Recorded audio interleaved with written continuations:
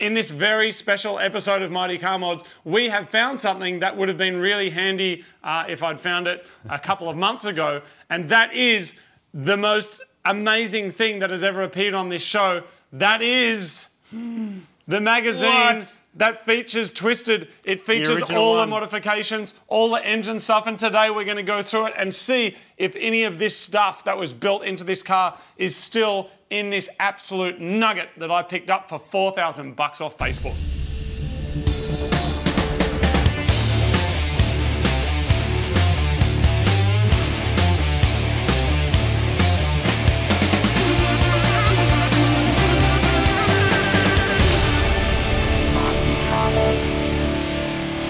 So everyone, this is a copy of Hot Fours magazine. This is from almost 10 years ago, and this is when Twisted was on the cover of this magazine. Now, of course, this was an era of cars. Like this is like the kind of things that we've been talking about here. Like this crazy sex spec stuff was just huge. Like look at these. Whoa! Look at these cars, man. Like this stuff is like absolutely out of control. But Twisted was on the cover, which was a pretty big deal. Now, probably the most important thing you need to know, and Marty, of course, has been saying all sorts of silly things about my Evo. It's an Evo. The magazine even calls it a slammed Evo coupe. So finally we can put that one to bed. When Hot Fours says that you're an Evo, you're an Evo. That's just the way that it is. So this was obviously 10 years ago, and the car's been owned by a number of people since then. Look at the MR2, man. Look at the MR2 on there as well. Look at that. Whoa. It's the wildest MR2. So we're going to go through this together now. This is from February 2010. Look at this, man. We're going to go through. We're going to find Twisted. Here it is. Oh, stop it. It's story time, everybody. Orange Twist. Words by Josh Bennis, by the way. Thank you. And pics by Chris Sorgsep, who no doubt are still around. Thank you very much. Here we go. We've all heard the old story about inheriting your granddad's car. Usually it's something boring and slow. Camaras. Hey, boring and slow. What? Camrys and Corollas are the norm. So when this guy was given a Lancer Coupe, he was more than happy. When you first get your license, car make and model isn't really on the priority list. Matter of fact, we're just happy to drive anything. So it turns out the owner actually inherited this from his granddad. He planned on driving the car for a year or so and then move on to something else. But as you can see, 6 years on, that didn't happen. 6 years. That's commitment, dude. That's a long build process, man. He liked the fact that the earlier Lancer Coupes were a touch more exclusive than other cars. Were they? Exclusive? Were they exclusive? Lancers? I don't know. I've never used the word Lancer and exclusive in the same sentence before. I mean, Evo 6, Tommy Mackinnon ones were. But he thought to make the most of it, he thought a touch of bling would help to make it more his style. Touch of bling, you say? More like an armful. Hey, hey, hey! More like an armful. On pretty much the same day he was given the keys, the back springs came out, and that was the end. We've all been there. Here it is. Oh, look at this, man, when it was in its prime. It's one of the only cars on the road that can change 4 lanes in 4th gear without turning. What? What does that mean? That means torque steer, man. The dose pipe on this Evo-powered Lancer would give even the biggest VL fan something to talk about. Custom potato slices. Did you know they were called potato slices? No, I didn't. Custom potato slices are integrated just in case you feel like hot chips. Wow. They sure know how to sex up the inside. It went from boring to sex spec in one swift manoeuvre. Mate, let's just get right into it. Now, Martin, this is just blowing my wormhole. Who knows from the internet? Here we go. We're about to see how awesome people are. Is this true? This is true. What's the front bar from? Have a look, everyone. What kind of car is that front bar from? Oh, I know. Yeah? I know. Should I give people a chance to work it out? Do you actually know? We should do a poll. Do you actually know? Yeah, I do. What kind of car is it from? An S15. Yes. Well done. That is a Nissan. But I never noticed it till just now. Yeah, it's this bit. It's those cutouts. Yeah. They give it away in this lippy thing. It's an M Sport S15 front bar. Wow. Let's go to the back of the car, everybody. No, is that different as well? Let's go to the back of the car. I kind of like that, man. Let's see who can... I like it as well. I'm just going to get some light. I know what this is from. I'm just going to get some light. I'm going to turn this on, dude. All right. Does that help? Yes. And also, get my mad Ryobi bendy light. They should just call it the Ryobi bendy light. I'd buy one if it was called the bendy light. We bought it anyway, but everyone's like, what's the light? Just call it the Ryobi bendy light. Everybody, rear bar. Just give him. I'm going to give him a few seconds, Martin. Oh, this one's trickier. I'm going to put the countdown timer on. This one's trickier. Is it just the lower bit, or they actually mean the whole bumper bar? Well, the whole rear lip. That rear lip. Okay, that is from an R33 Skyline. No. Ah, man. It's from a WRX. I was going to say that It's initially. a Subaru WRX. Now, here's the amazing thing. Which WRX is that from? It is from, I'll just read this for you. So it says the M Sport S15 front bar was shaped to suit the Lancer front end. X-Racing side skirts and a WRX rear lip was fitted to give the car an all-round full look. I rate that. I like that they're using other stuff. Like 2Sexy's got a Honda front lip on it. Yeah. This is cool. And remember the first time we went to Japan, we saw Nissans with Subaru lips. Well, this is a Mitsubishi with a WRX rear flap and Nissan on the front. Like, the more you learn about this, my respect for the car and the owner that spent all this time is actually going up. And people can laugh and go, oh, it's a bygone era, but that's freaking awesome. You know why I love it as well? You got Subaru, you got Nissan, you got Mitsubishi. I just love it too because it's not just, we just got a parts catalogue and threw some parts at it. Like, that's hard, man. That's hard work to do that because you've got to cut and shut. Like, most of the time, the car you get it off is too wide and you've got to like cut it down the middle and then re-weld it and do all this kind of crazy stuff. So the bonnet here, Martin, it's a custom-built Evo 3 bonnet, and it was shaped to suit the coupe chassis. Metal King stainless grills fill the slots with the Evo 3 snorting vents used to exhale heat. After all, the body was smoothed, boot luke and wiper jets included, boot lock, sorry. So they basically shaved it. Then they put the car in the booth and covered it in what colour? It's a famous colour. I know this. It is like Ford orange. You're good. Yes. Absolutely. So this is Ford Focus electric orange from bumper to bumper. Let's have a little recap, my friends. Let's have a little recap. This is a slammed Evo coupe, a real Evo. You've seen it on Hot 4s. It's got an M Sport S15 front bar, a WRX rear lip, an Evo 3 bonnet, and it's painted in Ford electric orange. I've got another issue for you, but I'm going to tell you once you finish. Oh, really? Yeah. Oh, we're going to be going for a little while. Do you want to tell me now? Do you want to do a little camera swapsy and you can tell me what your issue is? Man, let's just keep going. People have to wait. I haven't highlighted anything because I haven't actually read all of this yet. He wanted some serious muscle to match the looks, and there's no way the age-old carby-fed 1.5 litre would be up to the task. Even though the panels on the Lancer Coupe are different to an Evo 3 sedan, they're the same skin deep. How did that help, you ask? Evo 3 front cut. Yeah, boy, JDM front cut. We did know about that already. Dude, carby. These things came out carby. That's crazy, isn't it? If you're not familiar with the Evo 3 engine, understand that in stock form, the 4G63 produces around 250 horsepower, which is 249 horsepower more than the 1.5 litre unit. Well done. What they did there. Well done, Josh. Well done. That's awesome. So what did they do?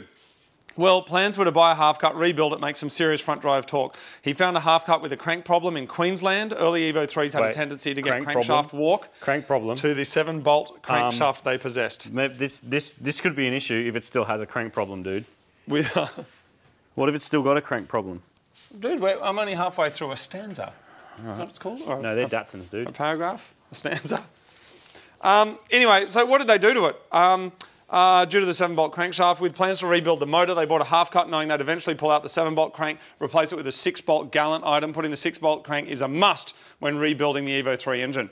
As soon as the half-cut arrived, they swapped everything: climate control, dash, brakes, engine, everything that could be swapped over was. And check out this bit. He did it with his dad. Oh, a freaking legend. Yeah, that's 11 out of 10. That's cool as. Once you start learning the story about a car, your respect level for it and the previous owner just going through the roof. Didn't go to a workshop and live there for 3 years. The engine went straight in, no rebuild, but only for a while. As the problematic crank issue got worse and worse, it became undrivable and needed to be pulled down. It was sent off to Meek Automotive and left for them to complete a full rebuild. So we got a fully rebuilt engine? Maybe. 6-bolt gallant crank and all. Once the engine was completed, TD05 turbo bolted to a ported Evo 3 exhaust manifold, 18 PSI. Burnt gas now exits through a ported Evo 3 dump pipe, 3-inch exhaust and then the 4-inch cannon. We did know about that, giving off the well-known deep Evo growl. Make sure fuel was supplied efficiently. It has a Walbro intact fuel pump. Well, I wish I'd read this before we did that. Yeah, that would have been good. So it has a Walbro fuel pump already. It already had 510cc injectors as well, more than adequate for a car running pump fuel, but now it's not. It's going to be running on ethanol, so I'm glad that we did change those. Funnily enough, when this was made, you couldn't get the same way you can get now. You couldn't just go and buy it at the pump. And now you can, which is crazy. A hybrid front mount replaced the stock Evo 3 unit. Piped up using Plasma Man mineral belt intercooler kit. Ignition was left stock, though Magna-Core leads were fitted. Intensor always to make some serious power, thus giving the front driver intensely serious torque steer. It's a blast to drive, one of the only cars on the road that can change 4 lanes in 4th gear without turning. They've said that again. 4 gears without turning. That's something else to make note of it is its idle it possesses. It's more lumpy than your granny's mashed potato. That might explain why it sounds weird. Why it sounds that, and it says it's because of the 272 cams. It does have cams. Man, so there we go. We're looking in there through the oil cap, and we could see springs that looked aftermarket. This is before we had any idea about any of these. Yeah, it's like it does look maybe slightly it does have different. A cam in it. Dude, cams is good. You look at that engine bay. Wait on, that pipe is that pipe different? Yes. Like a different shape. Oh, hang on. And no battery. Oh yeah. Because the battery was in the back. That pipe does look a bit different. So this is what it had, Marty. See, this is what we didn't know. In the middle over here, it had a 6.5-inch DVD player, 2 Kenwood amps, 1 Sony amp. Wait, it had 3 amps? Yeah, 1 in the boot. Oh, hang on. We've only got 2. Yes. So someone's redone it. There's no amp under the driver's seat, is there? I don't think so. Is there? No. Yep. There you go. So yeah, used to, and I don't even know if these are the same brands or anything. These cars were back in the day where you could sell the stereo out and make your whole car's money worth. Yeah, that's true. So it had 2 Kenwood amps, 1 Sony amp, 2 times 15-inch Sony Pentagon subs, which it still has. Orion front and rear speakers. To say the tunes is Fanta-flavoured Lancer sound. To say the tunes is this Fanta-flavoured Lancer sound epic is a huge understatement. I don't know what that means, Ben. I think it means the tunes. I think that's a typo. I think it Fanta-flavoured. sounds really good. It's Fanta-flavoured. Doran custom trimming took the interior to the next level. Lavishly spread perforated and smooth leather over the interior of the car. Downlights were fitted to the doors and boot. We know that, show and go. Is it snakeskin? What is it? Spitfire gauges mounted in the dash. Let's have a look when we get there. Knows exactly what's going on. At first looks, you could mistake this Evo for a tubbed drag car. However, the reason the car hugs the rear rim so hard, not right now, but it was really, really low. The reason that it hugs the car so hard is because it had some serious inner guard bashing. Oh, really? The 19-inch Lenzo 6-speed rims only just fit, but that's the way he likes it. Big rims and non-existent. Tubbing, you say? I don't know. What? Just inner guard bashing. Inner guard bashing. Well, that's the top of this guard, right? I mean, that's... Light me up, dude. Light up my life. I mean, it is... Hang on. Light up my life. Where's our Mad Bendy? Dude, I think I know what they're talking about because I can see some serious rubbish in through there. Get him right in there. What's going on there? Oh. Whoa, look up. Oh yeah, it has been. They've cut the whole of the top out. That's a whole section, probably because it wasn't on bump stops or anything. That's all new metal in there, man. But look how low it is in these pictures, right? Look at this compared to what it is now. Like, look how low it is. Oh wow, yeah, that's crazy. That's insane. Well, there you go. And this has been all lipped and rolled and stuff. But yeah, it is. It's not. I don't know. Call that tubbed. But yeah, the wheel arches are definitely being chopped out to make some more room. Well, it says the original owner put the audio in himself. It was one of the first things he modified. Sweet. Martin, we're nearly at the end of this article. The reason the car hugs the road so much is some inner guard bashing, also known as some removal, but that's the way he likes it. The thing that stands out the most is that people don't say nice paint or awesome power. They comment on how low it is. That used to be so... This was before people wanted functional cars, isn't it? Yep. The car was not built by searching through a catalogue. The owner and the dad did a lot of the hard work and creative designing themselves. He enjoys the car for what it is. He loves to drive. It's a real buzz. He admits it would be a better drive if it was driven by all for nothing. He's saying something about it would be better if it was all-wheel drive. Well, it is all-wheel drive, isn't it? It is all-wheel drive. I don't know what he means. Maybe. Well, that would explain why you paid so much more for it than the guy who probably sold it to the guy who you bought it. Because it is all-wheel drive. Yeah, maybe they removed the conversion. Owning the car for 6 years, it's safe to say the car is finished. We said, what's next? And he said, nope, 1 car's enough. And I'm going to buy an apartment now.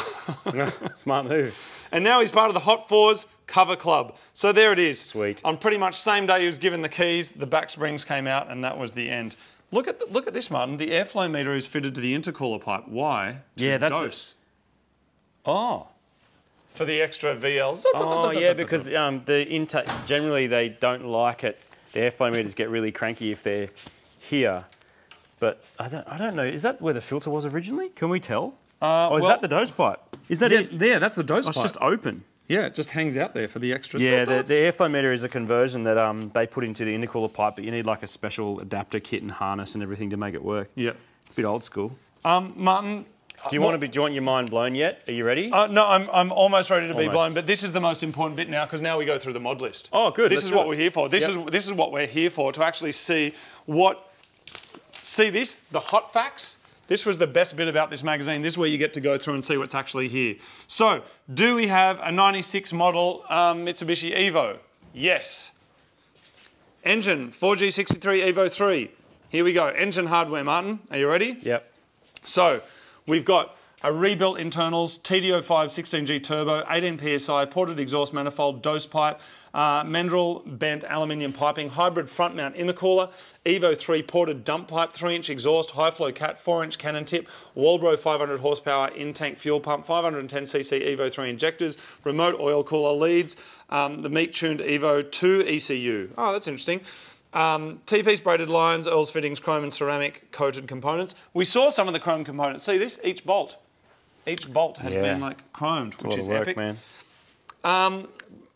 Driveline, Evo 3 gearbox, locked to front wheel drive, Fidanza light and flywheel, Exedi heavy duty clutch, Exedi ceramic coated heavy duty pressure plate, Evo 3 front LSD, GAB adjustable coilovers, Evo 3 front strut brace, Evo 3 lower sway bar, Evo 3 discs, Evo 3 twin spot calipers, Bendix brake pads.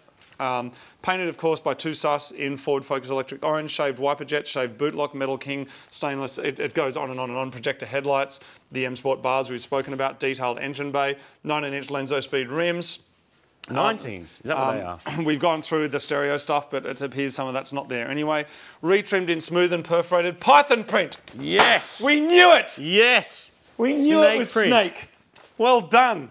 I just got so excited. It's now been confirmed. We now have to call this episode Disrespected Magazine. Martin, you were right as well. FTO front bucket seats. Hey. You know you were calling the FTO? I think Mechanical Stig might have called that one. Rear-shaped rear seats, reshaped door skins, retrimmed roof lining, auto gear gift knob, shortened gear throw, steering wheel, Spitfire, gauges, shift lights, downlights, interior boot, custom deep individual boot boxes, floating amp bracket, retrimmed boot. There it is.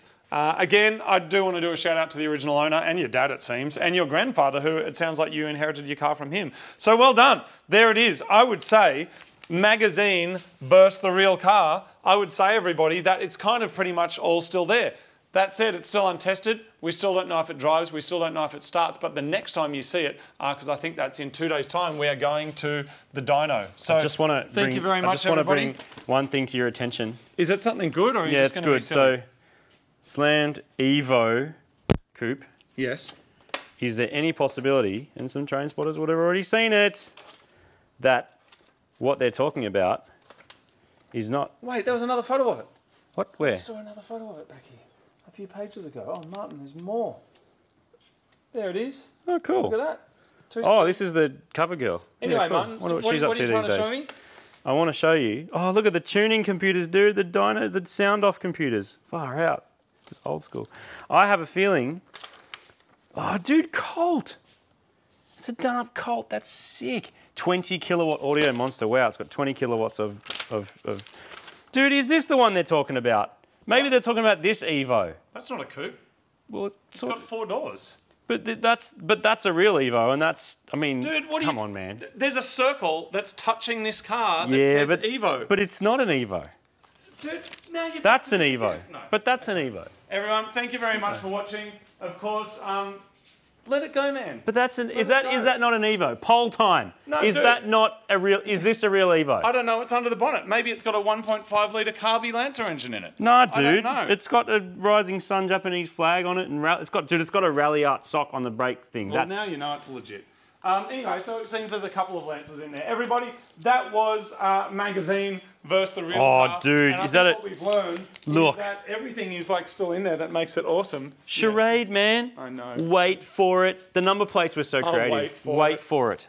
As opposed to Eyes Off and Twisted. So there it is, everybody. Next time you see the car, it is going to be on the dyno. And then, of course, we'll be battling Too Sexy. Too Sexy. We'll be destroying this Evo, not Evo. The magazine said it's an Evo, man. Oh, yeah, it did too. The magazine said it's an Evo. Even Wikipedia would be and you know that when the magazine says I know. it's an Evo, it is an Evo. I know. I'm going to go and just... It's actually confirmed. You've been published I mean, Too Sexy, I don't think Too Sexy has been published, so I don't know if it counts. Oh, dude, what is that? I think it's an S2000. Dude, let's just go read this magazine over some tasty chicken. Six speakers in the back. Some 6 spices in my face. Box of tissues. Let's get twisted.